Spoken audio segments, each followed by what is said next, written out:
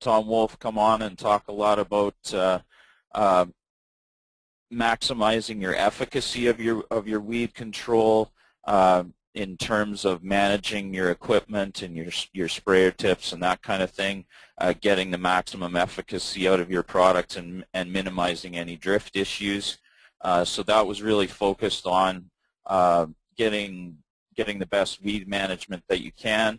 This year we thought we'd take a slightly different tack and talk a little bit about the next step after those herbicide applications are made. How do you evaluate the quality of your weed control program? How effective was it? Are there any particular weed issues showing up? And so we've invited Clark Brenzil. He's the provincial specialist for weed control with the Sask Ministry of Agriculture, and he's going to walk through scouting following your herbicide applications and tips for looking for a few things.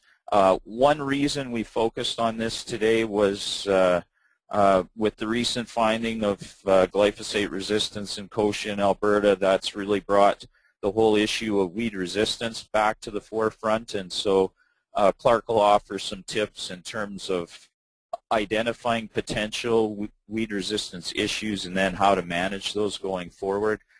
But also with our tight rotations and high frequency of canola and a lot of rotations, if growers tend to favor a particular herbicide system in those tight rotations, certainly it can shift the weed spectrum to some tougher to control weeds. And so Clark's going to offer some tips on in terms of scouting and what to look for and what might be the red flags that it's not just an efficacy issue related to either the weather or the application, and maybe something to do with resistance that may need a little more aggressive management.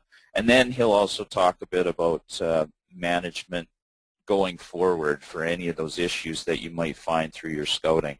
And as well, it's been a challenging season for spraying, so there are still some late weed herbicide applications going on some fields. So we've asked him to touch a little bit on the pros and cons of those late applications and how best to manage those as well. So with that, I'll get Ali to switch presenters and turn it over to Clark.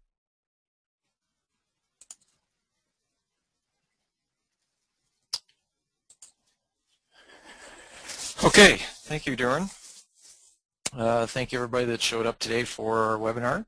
I appreciate that it's a busy time of year, so everyone taking time out of their busy schedules to attend is really positive to see, and I'm glad that you're looking at this presentation as being useful for you.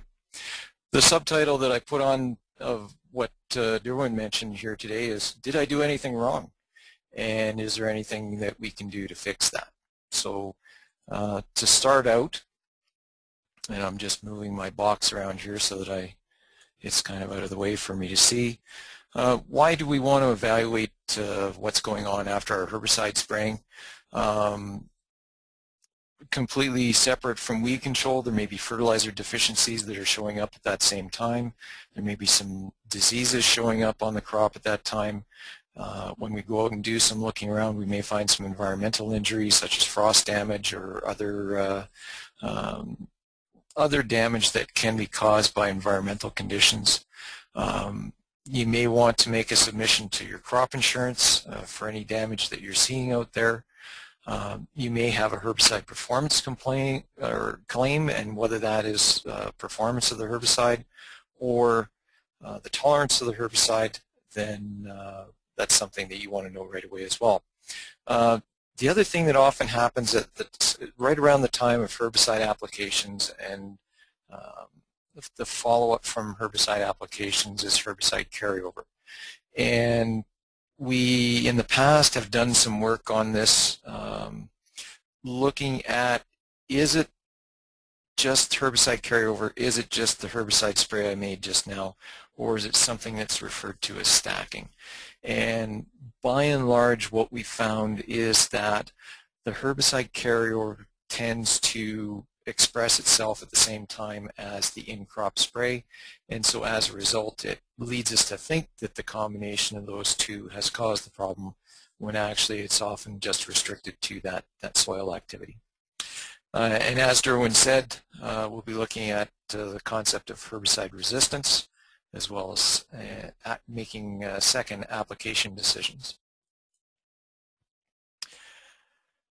So scouting after weed control, you would use a standard pattern, as you see on the right-hand side. That's what they refer to as an inverted W pattern. It's simply just a zigzag through the field. Each one of those arms of the W is roughly 200 to 300 feet.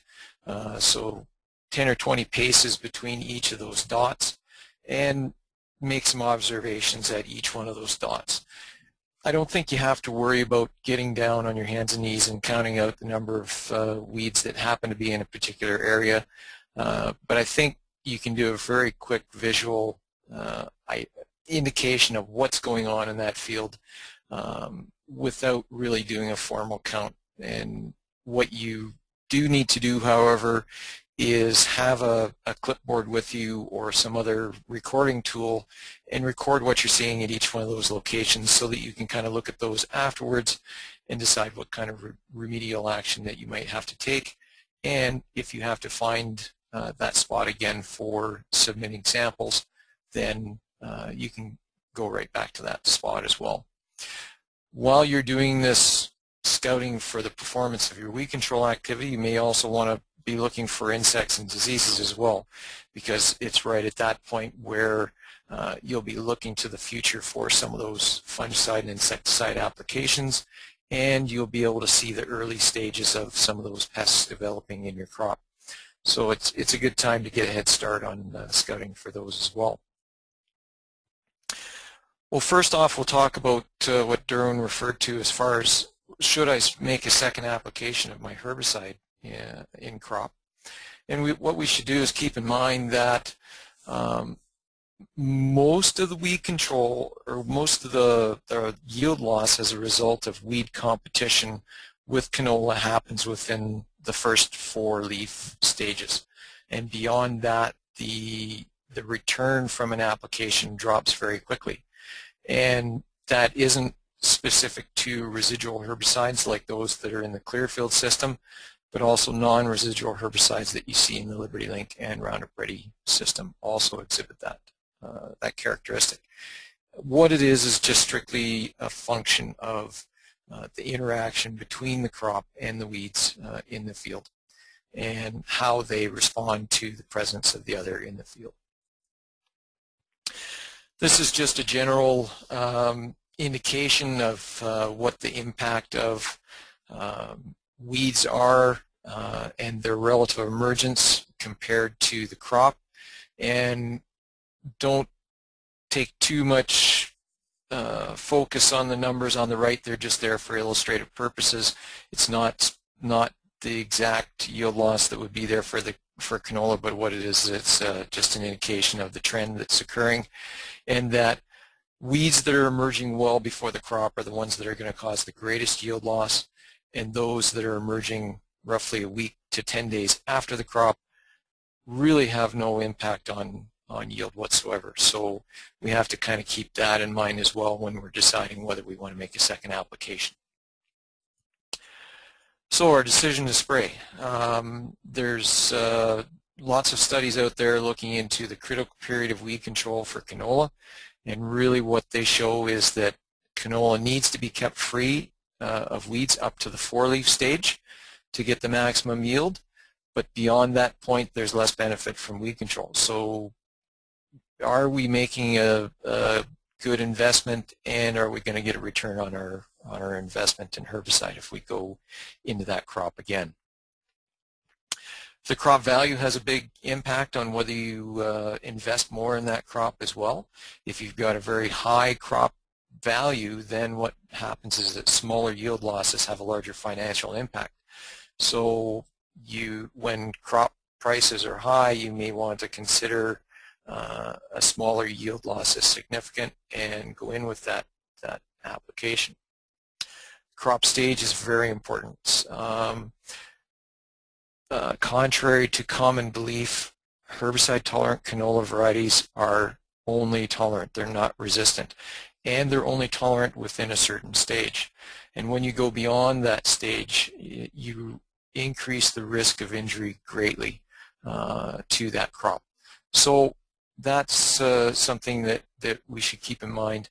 I know that we've visited fields in the past where folks have made late applications in those fields, and what they've done is injured that crop, and seeing the injury later thought it was drift from the neighboring area. And it's kind of it's a bit of a challenge, because group 2 injury and glyphosate injury look very much alike. The other problem with late application that we need to keep in mind is that the later we go in the crop, the greater the risk of herbicide residues remaining in the seed at harvest. And if we exceed some of those import and export tolerances, we may have our crop rejected by those that are buying it. And people are looking for those things more and more in our export markets. As we said, if the crop is well ahead of the emerging weeds, there's virtually no yield penalty. Really what you're looking at that point is, are you looking at harvest obstructions, and are you going to improve getting the ability to get through that crop at the end of the year and get it taken off without a lot of obstructions or weeds getting in the way of that operation. And if they're emerging with the crop, say you've done a very, very early application, which is probably something that's recommended with canola, and you've gone 10 to 14 days, and you're getting to the end of that leaf staging, maybe into the 4 to 6 leaf stage, and you've still got very high weed densities, then that may be something that you want to look at making a second application. And again, being sure to get it within the leaf staging to maintain absolute tolerance. And if you have perennial weeds that escape control the first time, then yes, go back again, particularly with glyphosate tolerant crops. When we go in after herbicide applications are made, these surveys that we've done from time to time in Western Canada are all pretty consistent about the weeds that are there after that herbicide application has gone through and are still surviving and still present in that crop. And this is the top 10, and it varies. The top 5 vary very little between location, between crops, and between provinces. They're all very, very consistent, the plants that are in that top 5. There is a little bit more variance in the ones that are in the 6 to 10. The other thing to note there is the asterisks on those weeds. Those are the ones that we've seen that are exhibiting resistance out there currently. And so that may also have some impact as to why those crops are, or those weeds are present after the herbicide application has been made.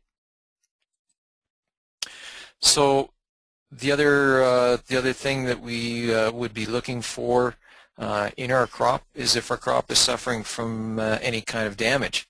And so what we can do is go out there and scout, and if we see damage, there's a few things that we need to note when we're taking our notes, is that we need to look for patterns, and could that be related to herbicide applications either before or after emergence, or is it related to the seeding and fertilizing operations, because oftentimes we'll see those symptoms running in strips in the field or out at the headlands or things like that. Or is it in connection with a water run? Is it in connection with high spots or low spots in the field? A lot of those things can give us lots of clues as to what the source of the problem might be. Look at the symptoms. Symptoms can often overlap between disease symptoms, fertility symptoms, environmental damage symptoms, can overlap greatly.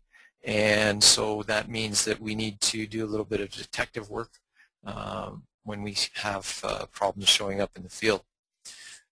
Check your records and make sure that you have good records to refer back to. I'm not sure about those of you that are listening, but I know my memory is pretty good, but it's usually pretty short.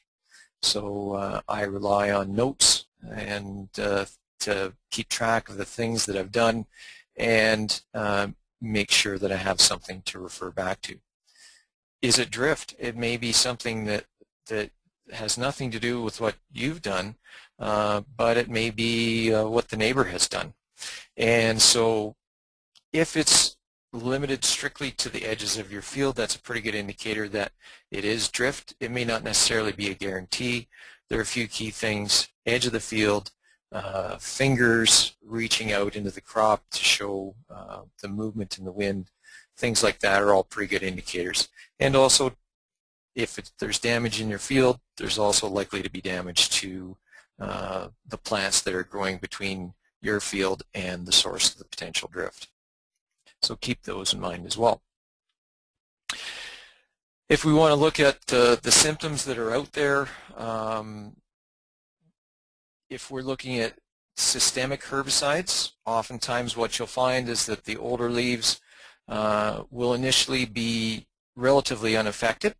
For most of those systemic herbicides, there are some that will still cause some problems, and it's the newest growth that is affected, and whether that's from a hormone influence or whether that's from a deficiency of some kind that's caused by the herbicide, then you'll see that in the newest tissue first, and then after a period of time it will expand to the older tissues, and the plant will continue to decline.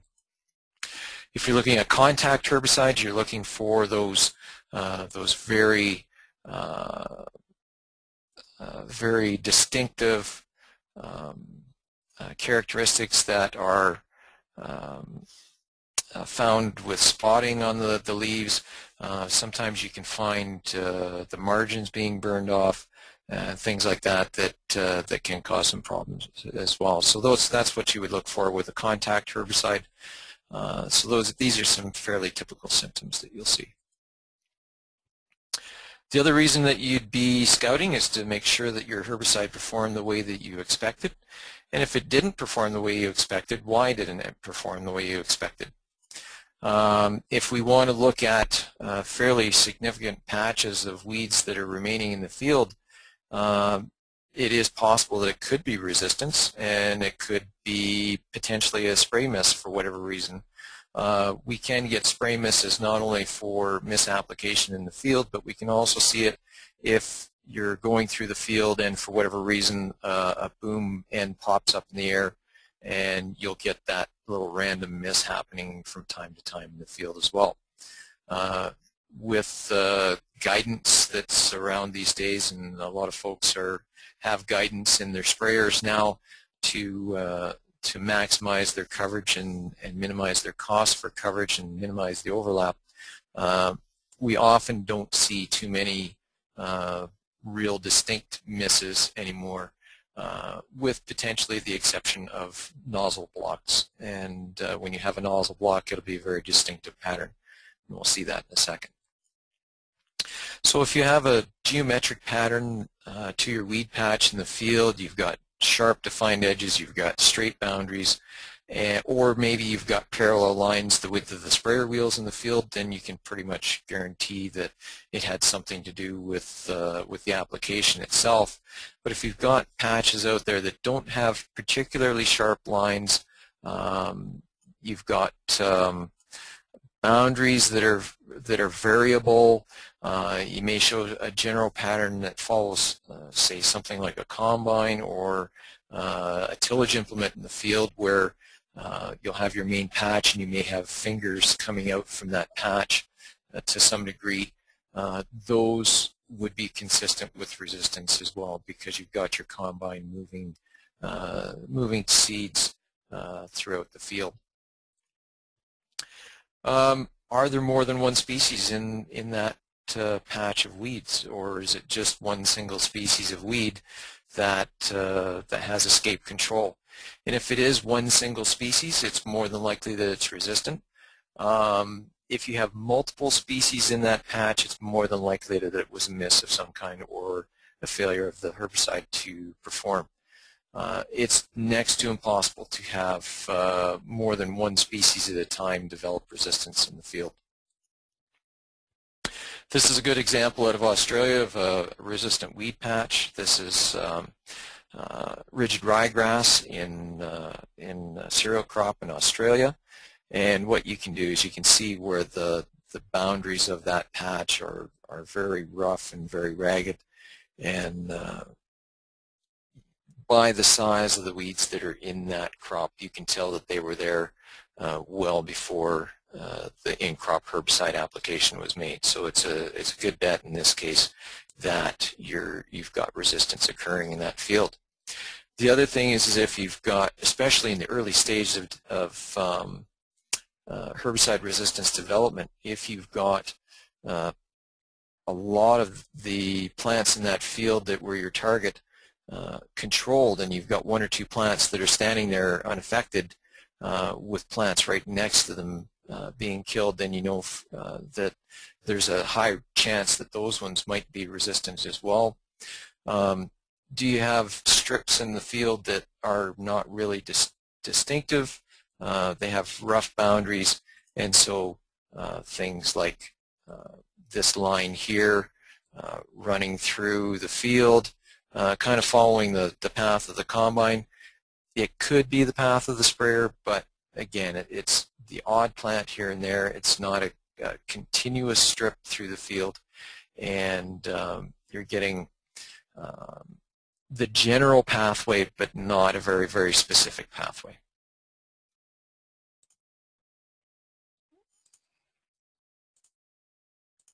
Here we go.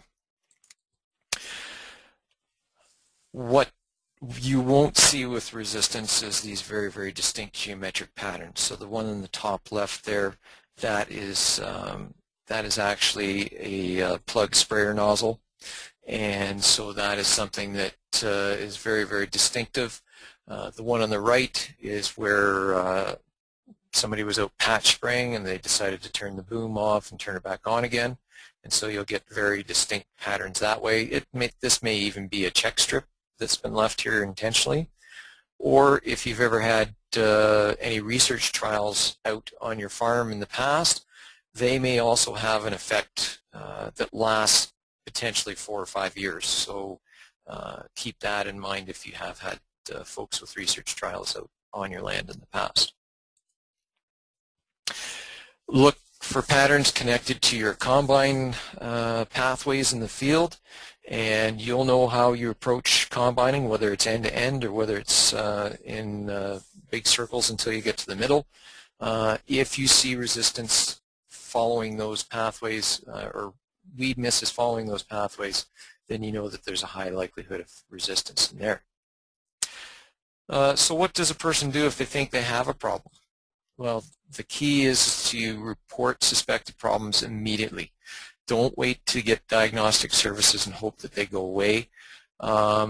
Oftentimes later in the year, as time progresses, those problems get harder to diagnose as they blend in with other things that are going on within the crop. The other thing to keep in mind is that many herbicide manufacturers now have end dates on any performance claims. And so if you report that problem after that deadline has occurred, then they'll just thank you for buying the product and we'll see you next year.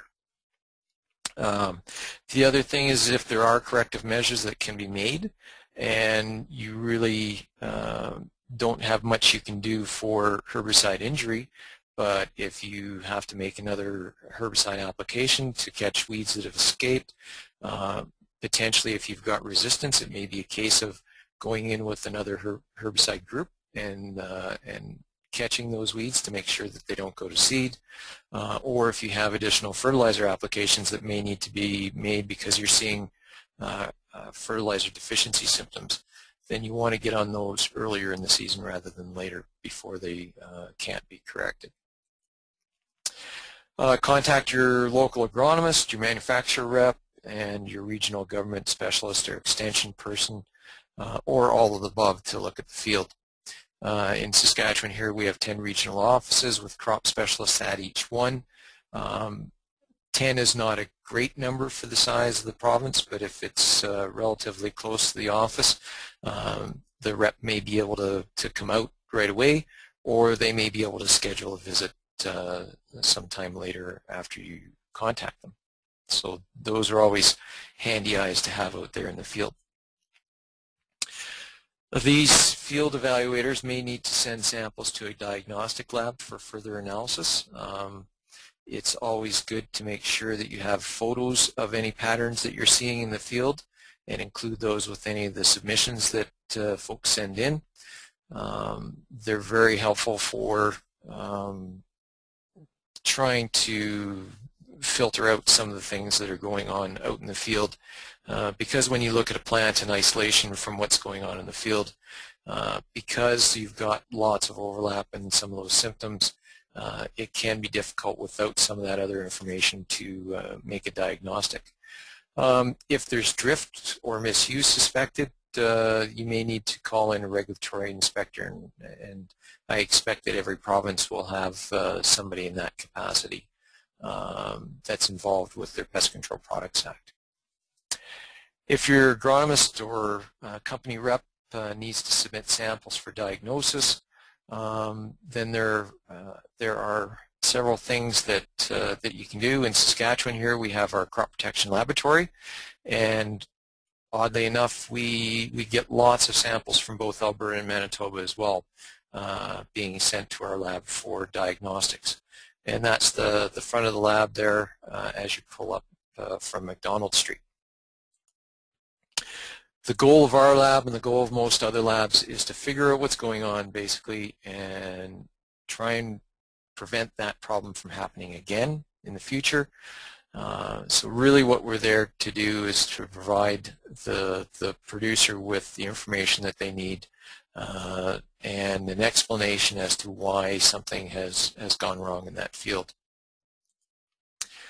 Our current staff at our lab, we have Cecilia Pulala as our lab supervisor. She's just recently started with us here in the last couple of months.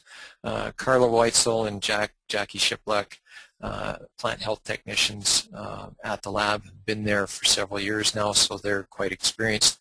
And we often also hire a summer student to do Dutch elm disease testing and scouting. On the top left there, that's our lab space, and you can see that there's lots of things going on at any one time in the lab. We have a herbarium collection at the lab that helps us identify weeds. We have a growth cabinet in our lab that allows us to grow out samples that may not be at the exact right stage in order to either diagnose or to identify, so we can grow them out as well. We've got lots of other tools like microscopes and insect collections that are very similar to the herbarium to help us out with those identifications. It's a user pay service at our lab, and it's based on cost recovery. We just recently had some price changes at the lab to try and catch up from some of the costs that were occurring at the lab, and so they're outlined here, and they're also outlined on the Saskatchewan Agriculture website for anyone who's interested in getting some diagnostics done. Things that our crop protection lab and many other diagnostic labs don't do is we don't do soil test analysis, and we don't do nutrient status or contamination analysis on soils. Those are strictly limited to soils labs like Norwest Labs and ALS Labs that do soil testing specifically. They will also do herbicide residue testing on various either soil samples or plant tissues. And again, that's not something that our lab or other provincial labs will do. We don't do seed testing. There's lots of seed test labs out there that will do that type of activity. And we don't check for pathogen levels on seed that is trying to be certified for sale as planting seed. We don't test for toxins in grains and in seeds. We also can't test for viruses or other non-bacterial or fungal diseases that are out there. We do, however, if we get these samples into our lab, we will send them off to the labs that are capable of doing that, so we can act as a bit of a intermediary in that process. Up until recently, we haven't done DNA-based testing, but we are starting specifically for clubroot here in the next few months. We're getting our systems up and running, and we're getting our staff trained in order to do clubroot testing through PCR tests. And the other thing we don't do is we don't raise plants from the dead. If a sample comes in that has not been packaged all that well and has not been packaged to survive the trip or has been sitting around for too long, oftentimes we can't make a diagnosis on those plants because the features that were there that would help us with the diagnosis are no longer present because of the damage that's been done to the sample. So please supply good samples for testing. Again, we're not just trying to identify it, we're trying to figure out why is it there and how it can be prevented in the future. For weed identification, we give the Latin name and the common name. Generally, the reference that we use for common names is a Canadian government reference called Common and Botanical Names of Weeds in Canada. There may be other common names, and it may not be the common name that's popular in your area. So that's something to keep in mind when you get a result back on a weed identification. Oftentimes the plants that we get in for weed identification are not weeds at all, but they are just rare, unusual native plants that have been in the soil, in the seed bank for years and years and years, and for whatever reason the conditions that are present at that time stimulate those to germinate. Insect identification, very similar. We do this for not only crops, but we also do it for homes, yards, barns, and animals. It can be a lengthy process depending on the sample. Again, sometimes to get it down to a very specific insect, there needs to be some further analysis by other agencies, and again, we will facilitate that being sent to those other agencies. For disease identification, what we do, and to remember, disease identification also means not only pathogens that are out there, but it also will mean herbicide injury. It will also mean nutrient deficiency symptoms. It will also mean any environmental damage symptoms as well. So those all get included in the disease identification package. The testing that we do in that case is generally based on visual symptoms that we're seeing on the plants. It can be a very quick process and very quick turnaround process, but if we can't identify it visually and we need to do some culturing of that plant, it may take a longer period of time.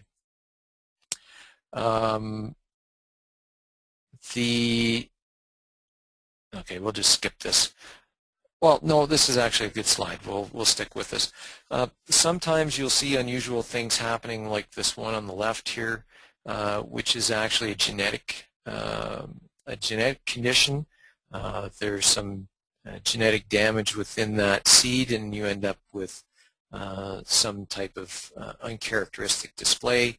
Again, I talked about herbicide damage is also potentially considered in that disease category, as well as some damage that's caused by insects as well. So keep those in mind as well.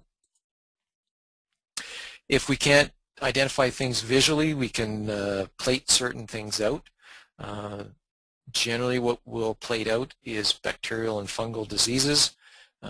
Viral diseases cannot be plated out because they won't grow outside of the plant, and so those things we need to send off, as I mentioned earlier.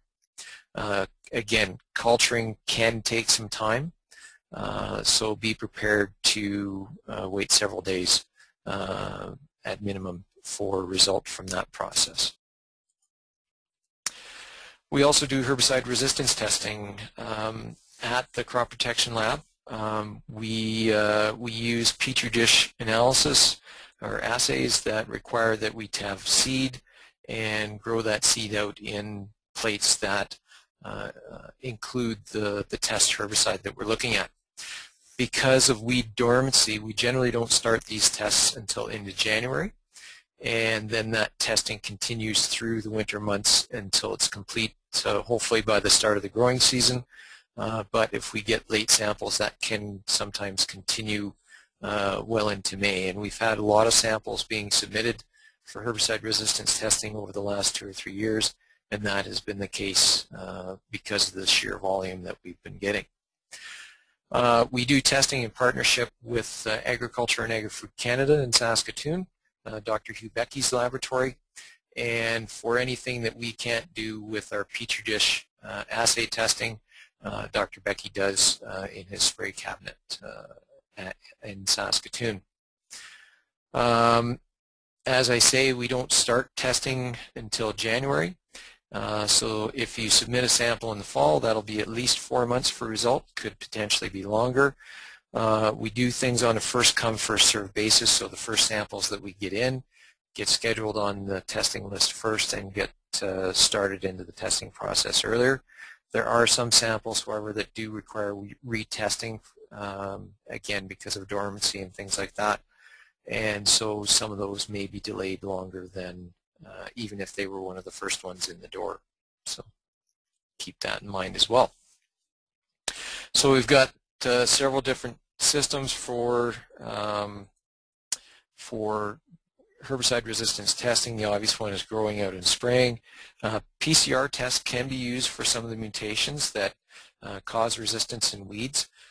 We don't have that capacity at our lab, again, just yet. We are just starting to get into it for clubroot, and maybe at some point down the road we will be able to get into it, but it is a very costly process, and so the prices that are in the resistance testing right now would have to be increased if a PCR test was required. But what we do is we use the Petri dish assay system. It's a benchtop test for herbicide resistance, and basically we grow out the weed in plates and agar that are treated for or with that herbicide. So it's a fairly laborious process. We have people that have to shuck seeds and poke seeds, plate them out on the plates and incubate them, and then do the assessments later on. Here's a good indicator of what you see when those plates come out. We see a row on the right-hand side, number 9, that has very few green tissues coming out of it, whereas the one on the left in the control plate is doing quite well. Here's a shot of a spray cabinet that is used. Dr. Becky's is quite a bit bigger than this one, but this is another one that's at the University of Saskatchewan that gets used from time to time as well. Seed quality is very important for herbicide resistance testing, and if we look at the C on the plate here in this dish, then you'll note that that means control plate, or no herbicide has been added to this plate. And you can see this row on the right hand side here has not produced any growth at all.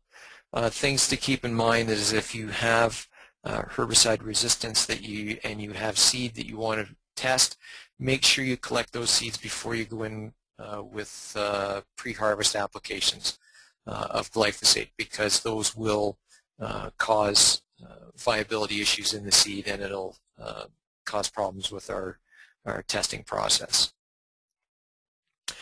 This is an example of a PCR test, and basically what happens is that the genetic material gets increased, isolated, increased, and then run through a gel using electric current, and you get these patterns breaking out based on the weight of the genes that are in there. And so we can identify resistant types from susceptible types. It's very important when submitting a sample to the lab to make sure that, that a fully completed submission form is sent in with or before the sample is sent in. The completed form is as important as the sample itself in making an accurate diagnosis. And it's unfortunate that if that form is not filled out completely, we oftentimes have to go back to the submitter and get them to collect that information, and that delays the diagnostic process. So if we have completed forms that come in with the samples, or as I say, ahead of the samples, because we do have an online system now for completing those, then we can get right to the analysis, and oftentimes we can turn that diagnostic around in a day. Whereas if we're chasing people around to try and get the information, it can extend the process quite dramatically. We have several submission forms now. We used to have just one giant form that was for everything. But what we did is we broke out everything based on weed identification, disease identification, or as I say, plant health diagnosis, herbicide resistance, and insect ID. So now if there's something that is on the form, it's absolutely important to include that on the form. If it's not important, we won't include it on the form. So that's a very important part of submitting a sample to a diagnostic lab, is to complete the diagnostic submission form. If you're preparing samples for submission to a lab, these are some good practices to adhere to when submitting those samples. If you're sending in a plant for identification, make sure that when you collect it, you press it very quickly between a couple of pieces of absorbent paper and put plenty of weight on top of it. Make sure you've got a couple of good rigid surfaces on either side of that, on the outside of that paper, and put a fair amount of weight so that you flatten that right down very quickly. If you do that and then you have good rigid surfaces during shipment, then very little damage happens to that plant. And make sure it's dry so that we don't get disease development on that sample before it gets to us. For plant disease submissions, or as I say, injury submissions, or any kind of what the heck is going on kind of diagnostic, a good way to ship things is to make sure you dig out roots as well as the top part of the plant. Oftentimes we get samples where roots aren't included, and it's a dried up little poor little thing, and it's very, very difficult to really figure out what's going on, because what's happening on the top of the plant may not be telling us what is going on. So the more of the plant that we can include in that submission, the better. And so the best way to do that is to have some kind of a moisture resistant packaging on the roots, and then leave the top of the plant outside of that bag. If it's included in the bag, what we get is basically silage by the time it lands in our lab, and we really can't do anything with it. So the top growth on the outside of the bag, maybe wrap some moist paper towels around that a little bit, or even dry paper towels to protect it a bit, and then pack it in a fairly hardy package so that it doesn't get wrecked on the way to us. Insect samples, generally what happens with those is that they get included, shipped in alcohol is probably the best way. Insects can be killed either by immersing them in the alcohol or by freezing them first and then putting them in alcohol for transport. The alcohol does preserve some of the features of the insect and allows them to come to us in good shape. If you have insects that are pressed like plants, they aren't very easily identified. So the insect itself needs to be in a fairly rigid container before it gets put into the shipping package. No live insects, please. Our folks get kind of skittish when things start jumping out of packages before we can get them identified. Herbicide resistance submissions, we want mature, healthy seed. And as I say, before any pre-harvest applications are made, collect the seeds from those patches that you suspect are resistant, and then dry them thoroughly. Remember, we need 1,000 seeds per group or subgroup that's being tested. Again, there can't be too many seeds, there can be too few seeds, because if we have to continually retest some of those samples, then we oftentimes run out of seed and then we get a zero result. And that can be not only frustrating for us, but also frustrating for the farmer. Again, make sure that they air dry. Keep the seeds in paper bags are the best way to dry them out. Oftentimes with the tops open, so a paper bag with the squared bottom, the seeds inside, and just open to the air so that they dry nicely. Fungus infected seeds really don't go through the testing process all that well, because when we're growing out these seeds, we actually grow them on a watered down version of the agar that we use for disease testing. And so any disease organisms that happen to be on that seed when it comes to us just get amplified when we go through the testing process. So make sure that they're good and dry and they're not developing any mold. Plastic bags are good for short-term shipment, but again, paper bags are preferred, and they should be shipped in cardboard, rigid cardboard containers, so that we don't have spills on the way from your location to ours. Please indicate on the submission form the closest town to the field that's at issue.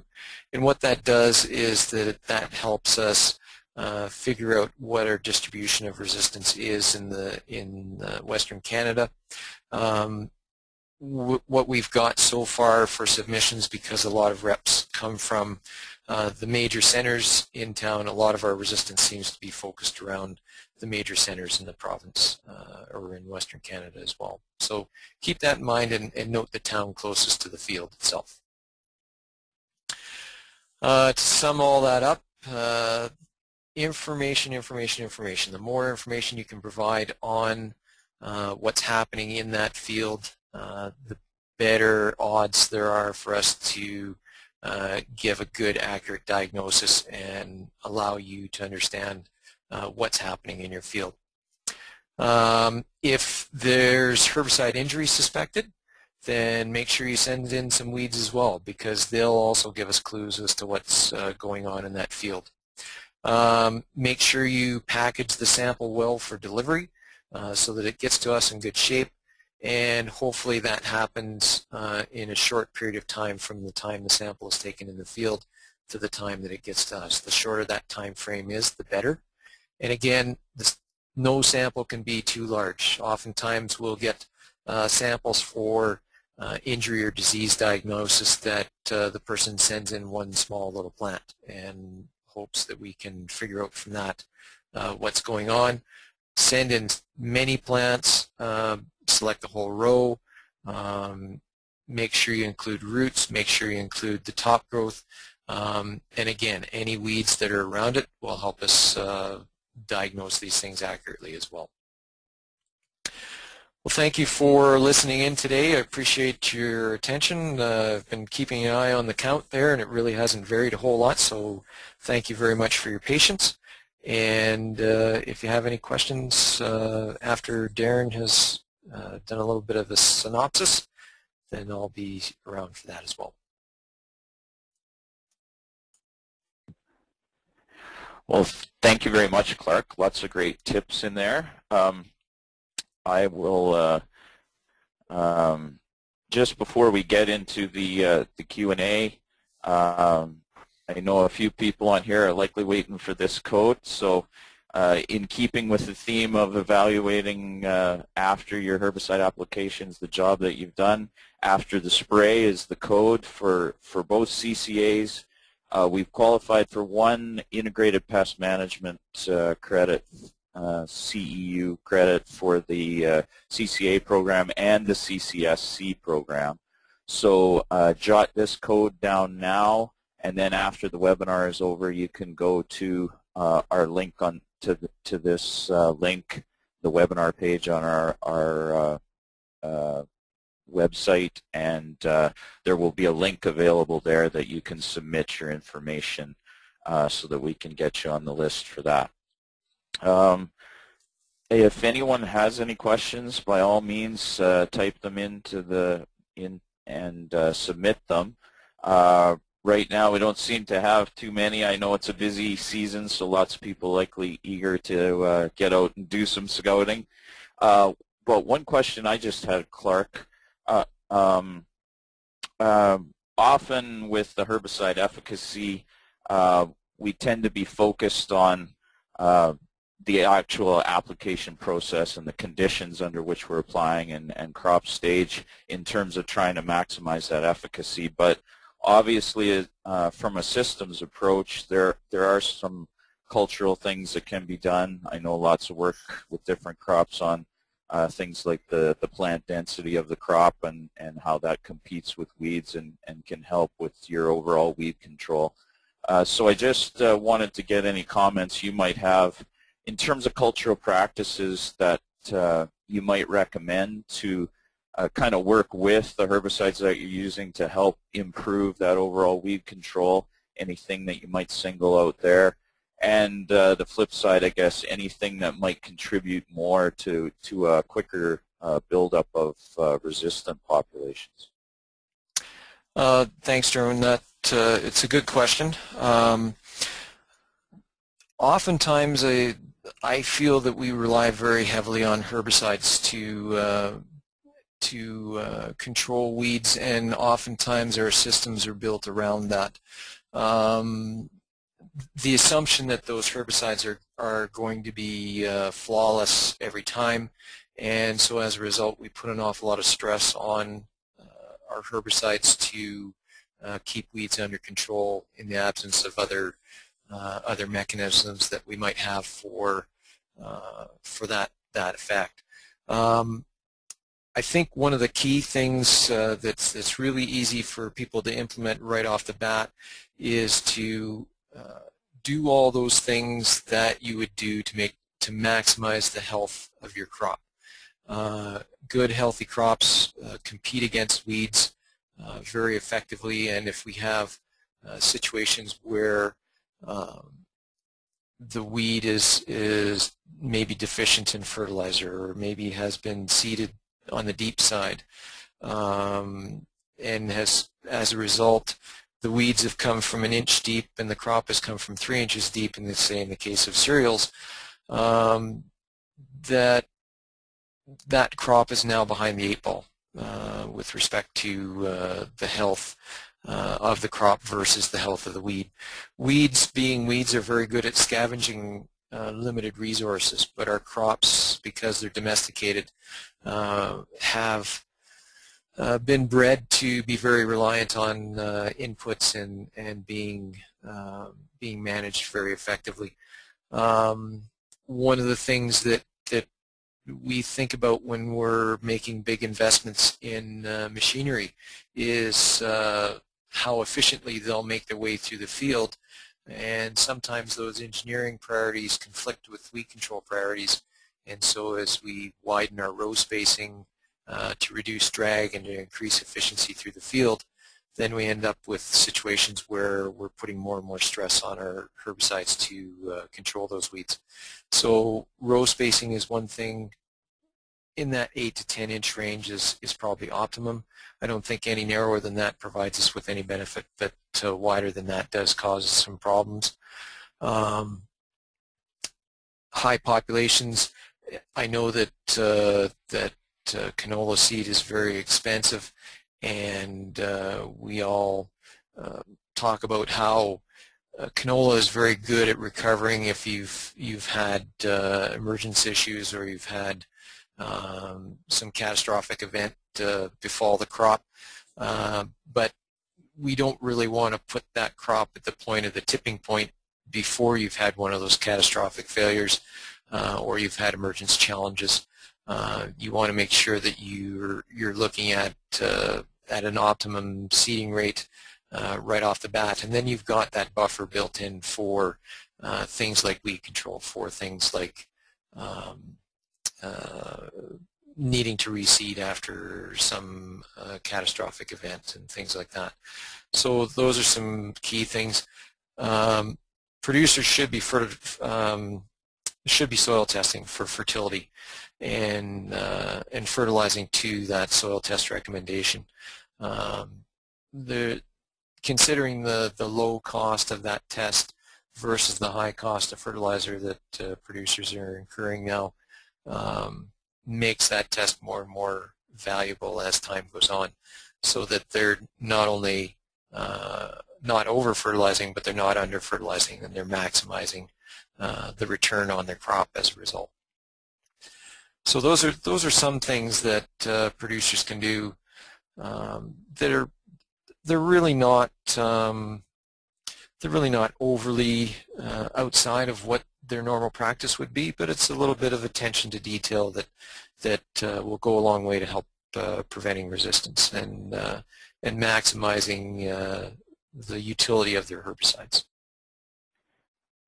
Great comments, Clark, and in particular, I know the row spacing one is a question we get more and more from.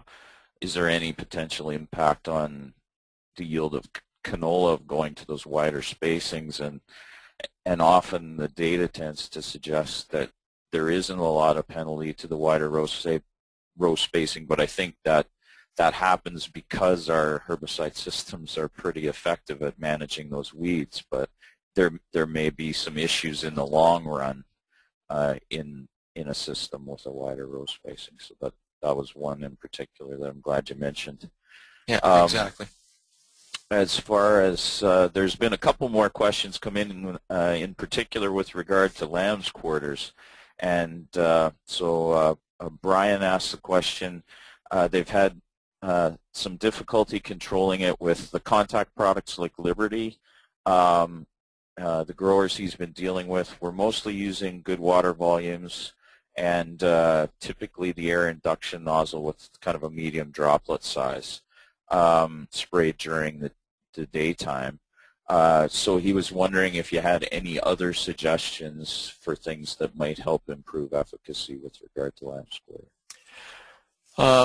Well, one of the things that may be going on this year is that because we've had fairly cool, cloudy conditions, a lot of our herbicides have been fairly slow to act this year.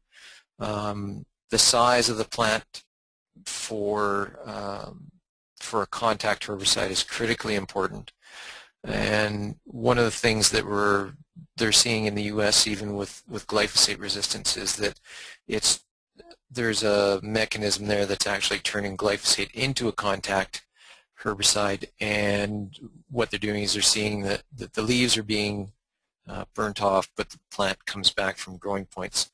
And oftentimes that's what happens with those contact herbicides, is that if your plant gets to the point where it's starting to bolt, it's got more resources in the stem, it's got more resources in the root, and it's got those lateral buds on the stem to regrow the leaves from following that contact herbicide application, and as a result your weed recovers.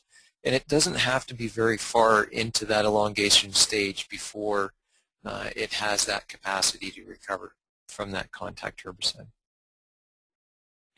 Great. And one further question, and this one is a question about have there been any observations of resistant lamb's quarter with regard to edge granular, or is it just a question of application timing, fall versus spring? So this is a different question that I haven't seen for a while. Yeah. I haven't heard of any resistant lamb's quarters showing up, particularly in the prairies. There may be situations around the world that may have occurred, but I don't believe so. That group of herbicides, from a worldwide perspective, is a very robust chemistry with respect to, it has very low number of weeds that have developed resistance to it, and so as a result we often suspect the way that herbicide has been implemented as the cause of some of the problems, particularly with broadleaf weeds. There was a grad student, wow, just about 20 years ago now, that was at the U of S while I was working there, who looked into different incorporation intensities and how various weeds responded to that incorporation. And really the message that came out of that research was that the less incorporation that is done, the less effective that the edge is going to be on broadleaf weeds. And it was amazing how much incorporation it actually took to get really excellent activity on broadleaf weeds. Grass weeds with edge are a lot more forgiving as far as how much incorporation gets done, and will actually do quite well without incorporation. Fall application is going to be much more effective than spring application as a general rule, just because that winter freeze-thaw cycle allows the granules that edge is formulated into break down, and then if you can do a little bit of stirring of the surface first thing in the spring and get that distribution spread out a little bit further, then you've got a better barrier that is there for those weeds that are coming through. Go ahead. No, that's okay. Okay. One of the things that I was going to say is that the herbicides in that family have quite a challenge with direct seeding, in that they're all very volatile, they're all very sensitive to light, and with spring application both of those situations are exacerbated, because in the spring your soil temperatures are going to warm up because you've got longer day lengths and you've got higher light conditions that are occurring at the soil surface at the spring timing. Whereas if you can go in the fall and your stubble collapses over the winter on top of that granule, then you protect those granules to a certain degree from some of those environmental conditions that they might experience in the spring. Great tips. And just one last question before we wrap up the Q&A and finish off the webinar. Is field horsetail glyphosate resistant? Not the way that we understand resistance. Field horsetail has never been very well controlled by glyphosate, and really the challenge that we have with the horsetail species, and that not only includes field horsetail itself, but it also includes a similar species called scouring rush. The folks that have green pencils sticking up in their field, that's scouring rush. And if it's got the sort of lacy leaf-like structures to it, then that's considered to be horsetail. But both of them are very sensitive to contact injury from herbicides that are applied to it. So if the adjuvant system in that herbicide is harsh in any way, then the top growth is killed off very quickly with that species. And the real challenge is that it's very much what I would refer to as an iceberg plant, in that 90% of your plant biomass is actually underground with that plant. So the way to approach management of that species is to focus on the area where it gets initiated. It's a very ancient plant family. It's in the ferns, and the ferns don't produce seeds, they produce spores. And one of the things that has to happen with horsetail in particular, and things in the horsetail family, is that those spores need to sit in standing water or saturated soil for a 24-hour period before they can actually germinate and start a new colony.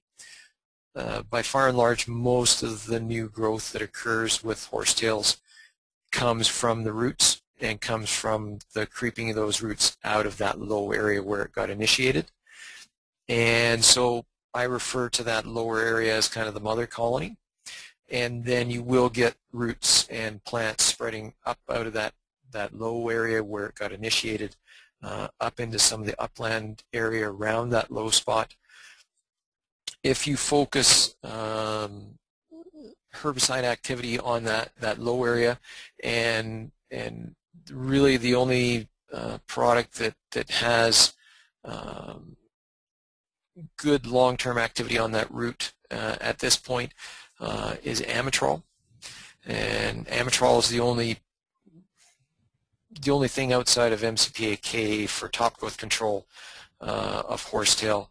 It's the only thing really registered for horsetail control. But because it's going to be a fairly expensive operation, you want to focus that investment on that mother colony down in the low area, and then where you've got spread up into those upland areas. There has been some research done at the Scott Research Farm showing that the thiophansulfuron tribenuron mixes, so things like Refine and the other ones that include thiophansulfuron, mixed with some MCPA, preferably an amine again, to try and minimize the impact of the adjuvant on that top growth, does provide some pretty decent control, particularly through that season for cereal crop. And outside of that, we really don't have a lot of good options for horsetail management. All right, great. Well, I think that wraps up our questions, Clark. Just want to say thanks for helping us out with the webinar today. Really appreciate you sharing your expertise. Clark's been a specialist that's provided lots of good input for our weekly Canola Watch reports as well. And so we'll just pull up the screen here and thank Clark again for his participation today. This is just a reminder, if you're not signed up to our Canola Watch distribution list, you can go to canolawatch.org and get signed up, and all of the invitations to our webinar series go out through that distribution network as well. So if you're not signed up, by all means, and if you know others that might be interested in getting the invitations to these webinars, you can share the canolawatch.org web address with them. So with that, we'll wrap things up, and thanks again, Clark. Thanks for the invitation. I appreciate it.